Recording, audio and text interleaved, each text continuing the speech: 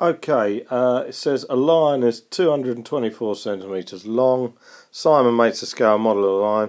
Presumably the scale model is smaller rather than bigger than the actual line.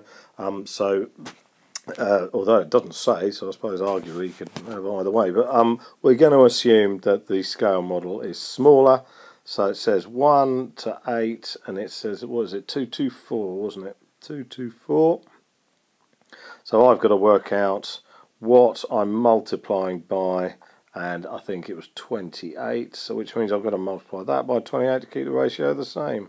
All right, yeah, I set ratio questions out logically. Again, I normally say have a total column. In this case, you don't need one, but there you go. Now the second one says in 2010 there were 411 Asiatic lions in India. 2015 there were 523. Work out the percentage increase. So in order to do that, we do the change. Now the change is this divided by the original amount, and to make it into a percentage we times 100. Same every time, change over the original times 100.